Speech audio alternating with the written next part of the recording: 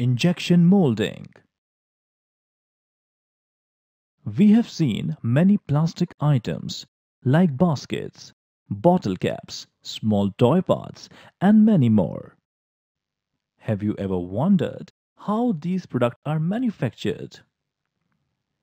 The method which we use for making such type of smaller components of plastic is injection molding. Now we will study injection molding in detail.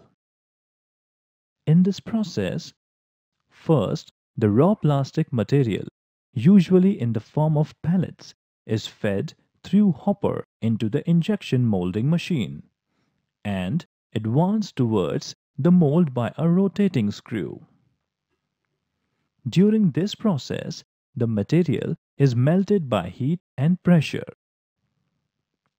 The molten plastic is then injected into the mold very quickly. The amount of material that is injected is referred as the shot.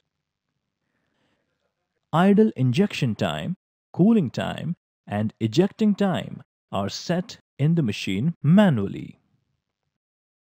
The second step is holding and cooling the molten plastic in the mold. In this process, the molten plastic that is inside the mold begins to cool as soon as it makes contact with the interior mold surfaces. As the plastic cools, it will solidify into the shape of the desired part.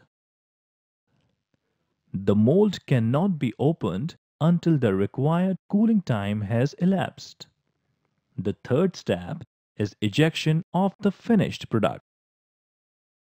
After sufficient time has passed, the cooled part may be ejected from the mold by the ejection system.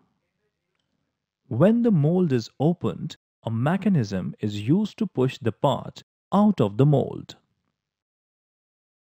In order to facilitate the ejection of the part, a mold release agent can be sprayed onto the surfaces of the mold cavity prior to injection of the material.